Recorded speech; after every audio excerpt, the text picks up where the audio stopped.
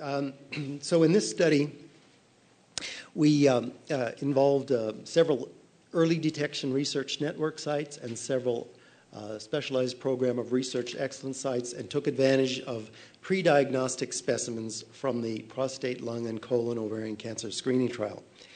And what we sought to do in this study was to compare the current best screening markers for ovarian cancer, first in case control specimens. These are so-called phase 2 specimens taken at the time of diagnosis of ovarian cancer.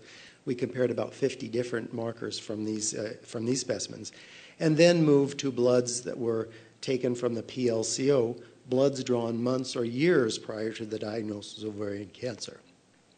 So the first question we sought to answer was how much we can infer about a test's performance in pre-diagnostic specimens based upon their performance at the time of diagnosis.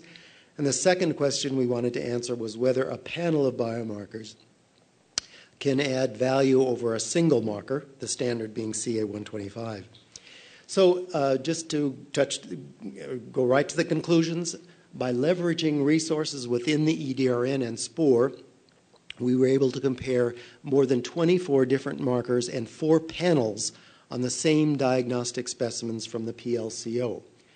We found that moving from phase 2 or case control specimens to the phase 3 specimens, there was a predictable loss in the performance soonest for markers that might be identified as acute phase reactants.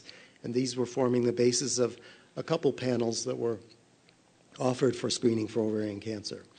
But we also found that even the standard markers like CA-125s seemed to lose their values as you got more remote from diagnosis. The top performing markers overall were CA-125, HE4, and 72.4, and we found that the marker panels and algorithms tested in this study added at best marginal improvement over CA-125 alone. So we believe that markers promoted for screening, even in a high-risk population, have to show performance in data obtained prior to clinical performance, not simply on specimens obtained at the time of diagnosis. And while the search for new markers, especially ones that show signal more remote from diagnosis, should continue, new ways of using existing markers should also be explored, say adding epidemiologic variables or prior marker values. I do want to say a little bit about perspectives raised by this study. While the PLCO trial concluded that general population screening with combined CA-125 and ultrasound cannot be recommended, a larger trial in the United Kingdom concluded that screening was feasible. In that trial, measurement of CA-125 followed by transvaginal ultrasound did have good sensitivity and specificity, and found that there was a reasonable ratio of cases that required surgery to detected cases.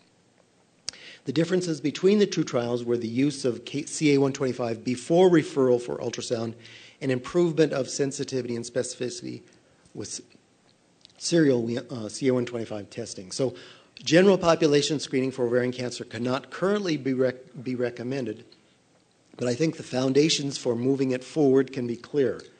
Blood tests followed by ultrasounds for positives, not imaging as the first modality. Thank you. Secondly, use serial CA-125s rather than a static cutoff. And thirdly, investigate whether other markers also tested in serial fashion or addition of epidemiologic variables can further improve performance.